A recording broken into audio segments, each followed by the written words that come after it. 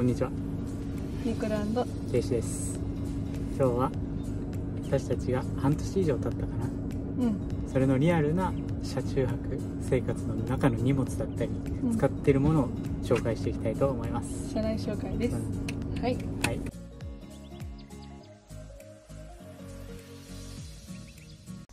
それでは運転席と助手席のこちらのエリアから説明していきます。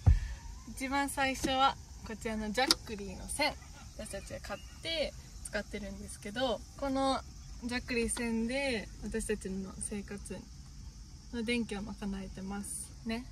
賄えてるよね。賄えてるね。今もう 100% 溜まってるしね。こんな充電して携帯、USB とか車内の電気と冷蔵庫か、雨の日とかちょっと続いたりしたら車のバッテリーから電気をこっちに送ったりはするんですけど、基本的にはもうほんと太陽でいけてるよね。ソーラーパネルでね。そうです。ソーラーパネルにつなげてる電気でいけてます。じゃあ続きましてこちら、私たちのバジルちゃんです。基本的にお世話はケイス君がやっております。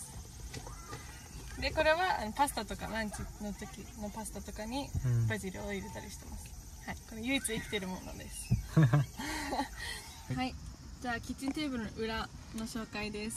もともと何もなかったんですけど、ここのスペース使えるなと思ったんでいろいろ作ってるんですけど、ここから左の小物たちは端材から、端材から作った私の手作りの小物入れたちです。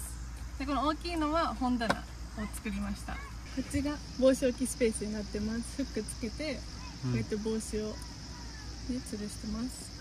はい、次はこの太陽をブロックする、なんていう名前かわからないこれをケイシ君がカバーを作ってくれました。サングラスポケット入りで、運転席と助手席にこう作ってくれました。これ全部手作りなんです。ミシンでこうやってね作ったね。で一応こうやって取り外しで洗えるようにもなってます。すごい。ちょっと雑だけど、いやでもすごいよこれは。はい、可愛いしめっちゃ色と同時に作ってたのが、この席がもともとグレーなんですけど、それがちょっと嫌だったから、こんな可愛い色の布を買ってこれを作りました。手作りで。そうね、手作り感が出てこういうところとかね、いいじゃんいいじゃん。そうでちゃんとはまるようになってて、これ取り外しもできるし、これ運転席と助手席に作りました。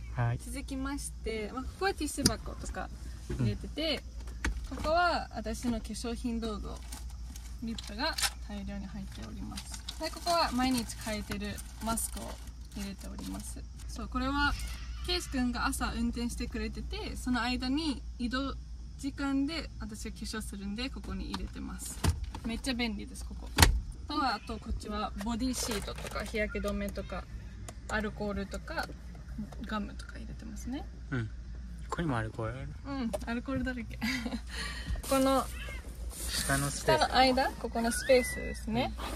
ここにはジンバルとかスピーカー、カメラ、チェキとかモバイルバッテリーとか入れたりしてます。充電系とカメラ系が入ってます。はい、それでこのエリアは以上です。続きまして後ろに行きましょう。次は冷蔵庫の上、手が入るようになって引き出せるんですけど、温度が2つ。基本はここに1個置いて2つ使っております。どんな感じかっていうとね、ちょっと見せるか。普段料理する感じは、ここにさっきの薄を取ってここにね、置いてっていう感じ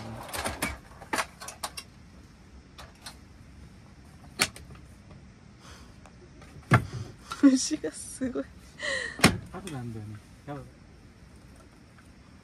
出てた。でこんな感じでまな板をね置いて、ここでお米ここで炊いたり、鍋でご飯炊いたりするからね、炊いたりここでなんか料理したりするよね。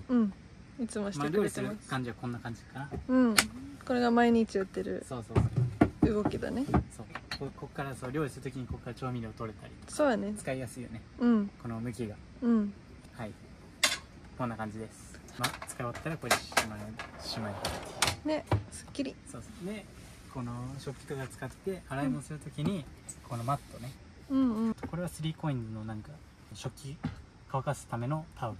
そう2枚で300円でこれがコーナーで買った珪藻土マットだね。吸い木に取ってくれる染みないっていううんうんうん引き取ってくれてすぐ乾きがいいよね。うんだから食器洗ったらすぐここに並べてます、うんこれがソーダストリーム、夏おすすめグッズでも紹介したんですけど、これでいつもお酒を飲んでおります。そう私たちの相棒です。水入れて割って焼酎と割って飲んでます。はい、はい、このカバーはほこりとかね、そうそうほこりとかかぶんないようにちょうど買った時についてたやつそのままつけてね。その使ってますね、いいね、はい、でここに箸だったり包丁だったり、しゃもじだったりお玉だったり、キッチン用具使うやつをね置いておりますね、でここの棚ね、もともとなかったんだけどこれをニコルが作ってくれて手作りですよこれ余った木を端材使ってね作りましたね、はい、これ砂糖とか塩置いてますね。これコーヒー用の砂糖だったり、トマトにかけたりする塩だったりね、いろんな地域から買ってます。そうそう。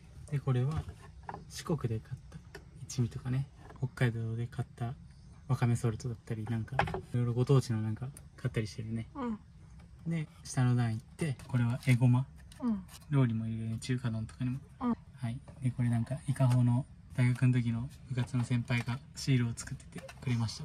いつも飾ってるこれ、イカホキャンプ、かわいい、めっちゃお酒で2枚目モテない、めっちゃかわいい、モテないシール面白いね、面白い、かわいい、本当はあそこでしょ。あ、そうそう、今ちょっとここからなんですけど、唐辛子とローリー入れてるんでちょうど切れて、そう、鷹の爪。下の段行って、これは鍋敷きだね。これめっちゃ便利。カインズで買ったんですけど、これ最高。200-300円ぐらいやったよね。200円だっけ、100円、200円、ちょっと覚えてないけど、本当はうちコルクの可愛いやつが欲しかったんですけど、これいいよね、これ便利さすごいっつってこれにしました、よかった、これにして邪魔にならないし。そうそう、でこれいつも食器乾かす時にもこれ下に引いて、こうなんていうの、コップとかこういう風にのっければ、なんていうの、地べたにくっつくよりさ、乾きやすいよね、斜めにした方が。はい、続いてね、ごま油、お気に入りのごま油と、これはジャマイカで買ったソルト。これ最高、めっちゃ美味しい。これ鶏にめっちゃ合うね。マジで美味しい。バーベキュー欠かせないの。欠かせない。ケイシ君がブラジルジャマイカ行った時に買ったやつ。あ、ジャマイカじゃない、メキシコ。コシーナ、あれ、俺メキシコで買ったっけ。コシーナメスティーナ、メキシコって書いてある。メキシコだ。メキシコだった？絶対ジャマイカ言ってたけど。あれ、ジャマイカで買ったかもしれないけど、あ、メキシコのやつなんだ。かもしれない。ちょっと記憶が曖昧ですね。メキシコこの前じゃん。2年前行ったのに。で、これよく使うコルクだね。これよく使います。これないとね、うちは基本的に全て木だから、水滴がそう染みちゃうから、コスターは絶対必要です。はい、次ね。ここは何の扉かと言いますと、これでもいつもなるこれ日常です。これ食器棚です、でこれまあ割れないからね。そう、これめっちゃ優れもので、無印で買った耐熱カップかな、本当は最初見た目がいいのと寒いのも暑いのもいけるってことで買ったんですけど、全然割れない。ガラスなのにめっちゃ落としてるよね、うちら。さっきも棚から落ちたんですけど、あれはほぼ毎回なってるぐらい落としてんのに全然割れない。これはおすすめ、車中泊には本当に。はい。で、まあ中には米入れたり、なんかスタバのヨーロッパで買った安いスタバのカップ。これ水入れたりしてます。運転長かったりすると前で飲めるように。で、料理酒の白ワイン、赤ワインね、料理使ってるね。これはだったり、まあパスタ、コスパいいからね。いつも使う醤油皿と、キャンプの時に使うね、小皿だね。あとお客さんとか来た時に使ったりする。はい。お客さん来た時、だいたいうちの兄貴のクリフが使ってますと、はい、もう一人用のコップお米やん、お米カップやん。俺はニコルのおばあちゃんがくれたはい、これはこっからは結構うちらが日々使ってる、味噌汁とかパスタの皿だったり、うん、これも全部割れないやつなんだ、そうだね。そこはちょっと、これもたまになんか刺身とか、あれはきゅうりポン漬け置いたな。あ、置いたね。これもプラスチックです。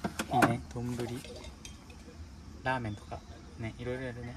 スープ系、豚丼とか。豚丼、茶碗ね、これ茶碗。茶碗かわいいこれ。これ安かったね。これ安かった。ラコレ。はい。で、これどこで買ったっけな。大阪？大阪だっけ。おすり鉢。なんかおしゃれな店で買いました。安かった。次3段目。3段目。ね、これ。これはピカールの鍋です。はい、1、2、3、4、5。5個入れセット。いいよね、これめっちゃ便利。ね、これニコルのお兄ちゃんのクリフォードくんが。さあ、クリフォードがくれました。これは日本一周行ってらっしゃいのプレゼントとしてこれ買ってくれました。はい、ありがとうございまありす。がとうございます。いつも使わせていただいてます。めっちゃ使ってるね。はい、ケイシ君よく料理するからいろんな形があるとね、料理しやすいし、使いやすいね、これ。これは本当毎日使ってます。これいいね。これ最高。これがいいっつって買ってくれたからね。そうだね。確かに。はい、はい。これがすっぽり入るようになってますね。で、一番下はボールとかが入ってますね。ボール。よく使う日本酒のグラス。その横もそうだね。そうそう。これも日本酒がチョコが2つ入ってます。はい、こんなね、ひょっとこみたいな。と、これは備前焼き。これ綺麗ね。こんな感じか。これが食器棚です。はい。シンクの下は使った水を流すためのね、タンクが下に。排水タンクと、とか、あと小物系だね。小物系、虫除け、あとドライシャンプー、あとはファブリーズとか。が入ってるね。あとコロコロとか。だから掃除道具系が多いね。歯ブラシもここに入れてるね。歯磨き粉。歯磨き粉だ。お風呂の時に使う袋。お風呂の時に使う袋だったり、エコバッグとして使う。スーパー行った時とか。それをここに入れてるね。はい。そんな感じです。ここはもういっぱい入ってる。とりあえず。あ、ついでにここ映っちゃってるからここ説明して。左からいいか。左から。はい。コンタクトの液と、なんか化粧落とし。そうです。洗顔だね、言ったら。これめっちゃおすすめかも。コンタクトの液はコンタクトの液じゃんね、普通の。これめっちゃおすすめです。私の一番おすすめしたい商品かもしれない。洗顔落としで、コットンにこの液体をポンポンポンってつけて顔を拭くと化粧も落ちるし汚れも落ちるんで、すごい便利です。特に車中泊は。そうだね、洗顔不要。一本でメイク落としから洗顔プラス潤いケア。本当にその通りで。確かにこれいいね。これケイス君も使ってる。朝とかやっぱ汗かいたりするし、すごい顔きれいなの。一回例えば洗顔温泉でして帰ってきてこれやっても汚れが取れるぐらいだから、これは本当におすすめです。イヤホンと真ん中はコンタクト入れね。はい。これはボディクリーム。私のボディクリームとか入ってる。これはまあちょっと花がありますね。これは預からもらった花。あります。ドライフラワーも持ってきてます。正確に言うとここはほぼ見えません。ほぼ見えないですけど、私の気分が上がるから。いつもこの懐中電灯撮るときこうやってやってるから見えてない。あんまり見えてないけどたまに見えてる。幸せだから。これね、椅子。これはまあいろんなキャンプで使ったりとか料理するときに使うもんね。感じかな。あ、ね、この下だ。降りてきたらここには蚊取り線香だったり、まあ、たまに使うテープ。なんかあった時はガムテープと、あとあれも入ってるよ、ほうき。掃除用のほうきね。掃除用のほうきだったり、たまに使う虫ネットだね。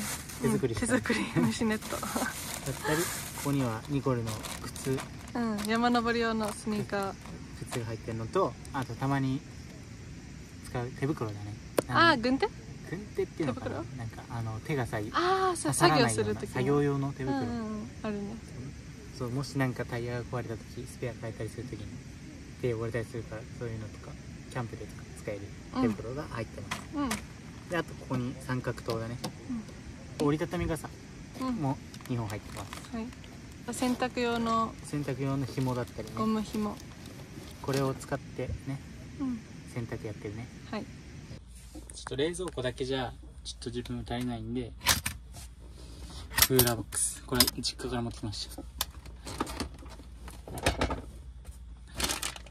利尻の昆布、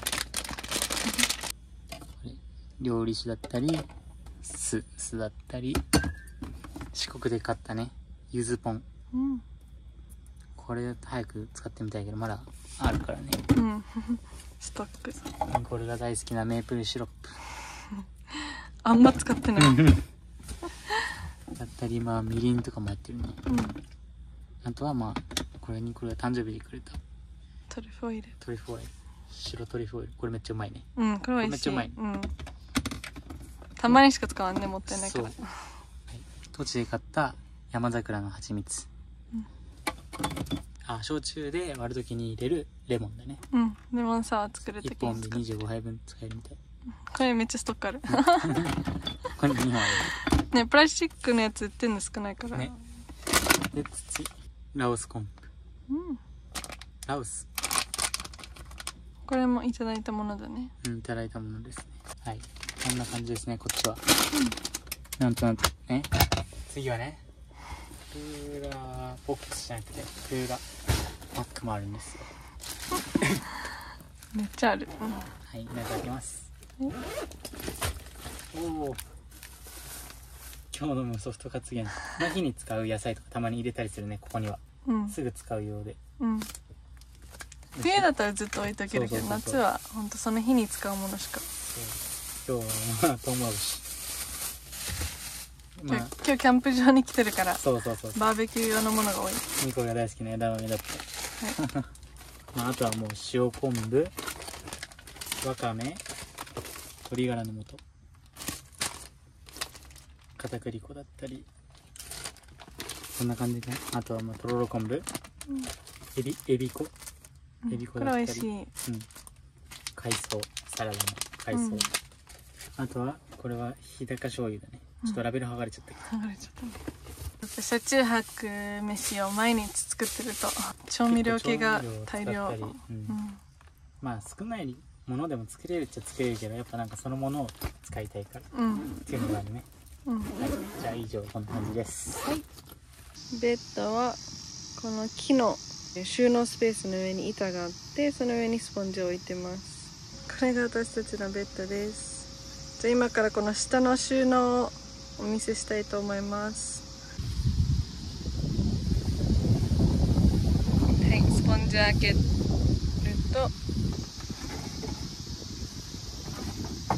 出ます。このスポンジの下は板は2枚になってて、半分だけこうやって上げていろいろ使ってるね。こっち？こっち側から。こっちはまあ主に服だね。服、寒い時用の長ズボンだったり、長袖があるね。もあるね。あとめっちゃ夏服も入ってるし。夏服も入ってるね、いっぱい。で洗濯のハンガーとか、何だっけこれ、洗濯バサミ。これコンタクトの予備です。でこれはまあコンタクトの液とか化粧落とし、顔洗うやつか、基本予備が入ってるね。コットンとか予備とか綿棒とかいろいろ入ってるね。歯ブラシとかも入ってるか、いっぱい入ってる。で次左側、右側は基本的に服系衣類、でこっちはなんか予備軍とか、そうだね、ちょっとしたスペースとして使ってる。じゃあ右の方から、右の方から、アルミホイルだったりサンラップ、あとソーダストリームの替えとかね、水だったりビールの入ってるね、在庫が、とかガスコンロとか日本酒の空き瓶もあるね。これ集めてるからそれも入ってます。ここに、この中はマスクだったりシンクの綿ネットだったり薬、ボディーソープとかシャンプーとかも入ってます、ね、こんな感じだね。電池系とか電力系、電気系、電池とか入ってるね。コードとか予備が入ってます。はい。さらにもう下は、これは医療、薬とかの予備を入れてます。予備がいっぱいあります。いっぱいある。心配性だからいっぱいあります。はい。これは、それは化粧品の予備。化粧品の予備、化粧品の予備もあります。いっぱいあるわね。これも化粧品の予備が入ってます。はい。こんな感じか。こんな感じだね、後ろは。はい。はい。じゃあ次はマイク。はい。で次、入り口近くの方の収納場所。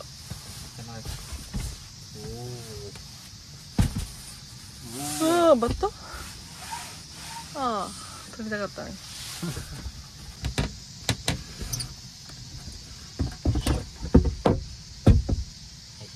ここは主に服だね。よく使う服、パンツだったり T シャツ、半ズボンだったりね、タオルとかも入れてるね。枕カバーとか。そうそう、枕カバーとかも入れてるね。基本的にパジャマしか入ってないです、ここはね。これ前に使うところだね。すぐ取れるところね、これはです。そんな感じです。はい、真ん中ね。真ん中もテーブルになるところね。そうだね。ここはテーブルになるところです。テーブルの下は、これはお風呂セットとか日本酒、次の日本酒入れたりね、こういう焼酎、これは炭酸で飲むやつね、ソーダストリーム使って飲みます。じゃあ、まあお菓子入れ、お菓子入れ、はい、洗濯今は少ないけど、まあここに入れたやつは入れて貯めてます。はい、右のリュックは登山とかの時に使うリュックで、左の袋は本とかを基本的に入れてます。その上にあるのがテーブルクロスです。はい、こちら最後です。一番左のここね。とこ。いただきますね。これもこうやって毎回やっていきます。不良品ですね、ここは。そうだね。ね。まあご当地のラーメン。まあ生麺はなかなか買えないから、これは半生麺っていうのかな。そう、乾麺ではないみたいな。ちょっと値段が高いね、普通の乾麺に比べたら。ストックして雨の日とかちょっと時間ない時とかに使うことが多いね。そうだね、すぐ食べれるからね。これもご当地のカップ焼きそばね。次の料理酒、男山で買った料理酒で今買ったり、ワインもあるね。ワイン、これ、はい。あ、日本酒でした。日本酒だったワインに見えた。ワインは今ないのか、後ろにあるかもしれない。後ろにあるかな。とお米と夏グッズでお紹介したコーヒー、アイスコーヒーだね。これがおすすめのやつだね。はい。で、ご当地の、これ最近入手したね、タコ。これ楽しみだね。あとはホットコーヒーの素とかね。ちょっと予備軍が入ってます。はい。ここはこんな感じで。食料場所だね。はい。食料の倉庫。そうね。これ以上だね。はい。これルーフボックスつけてます。ルーフボックスの中は、まあ、キャンプグッズだったり、非常用の水、予備のキッチンペーパーとかね、あと釣り道具も入ってますね。はい、この中にストックしてますね。いただいた釣り道具がいっぱい。ありがとう、たっちゃん。ありがとうございます。はい、以上で私たち出発してから8ヶ月経った現在の車内の様子でした。リアルな車中泊の車内を見せれたかなって思います。